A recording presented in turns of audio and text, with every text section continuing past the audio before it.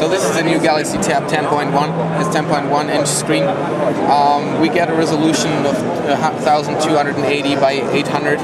We have a wide XGA TFT display here. We have a 8 megapixel camera in the back with a LED flash. You can record full HD video with it and also watch it, of course. We have a 2 megapixel camera in the front for video calling.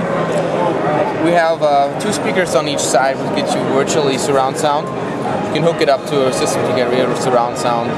The USB connection will be down here, where it is connected right now. We have a NVIDIA Tegra 2 dual-core 1 GHz processor, and you have 1 GB RAM. It will ship with 16 or 32 GB hard drive. We have the new Android version 3.0 for this device. This is a special version of Android for tablet devices. And we're now on the home screen of this version here. You have 5 home screens. You can just walk through this right this. You would basically navigate with these 3 buttons down here. There's the back button, this is going to be the home button, and you have your recent apps button. Let's just hop into the bookstore here. This will be shipped with Android, and you can see how responsive the device is by just turning these pages here. Just gonna double tap, zoom in, zoom out. For this tab version, they did a redesign of all the layout. So if you just go into Google Mail, for example, you see you have your folder list on the left side and you get your email list on the right. So it's almost like you have it on your real computer.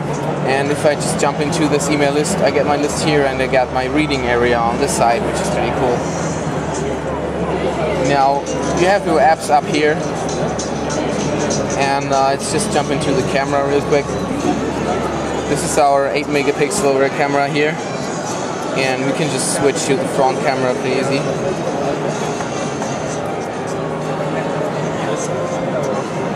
As you're used to in Android, you can also design your home screen.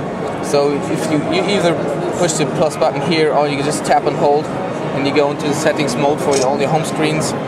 It supports drag and drop, so you just grab an icon here and just pull it wherever you want to have it.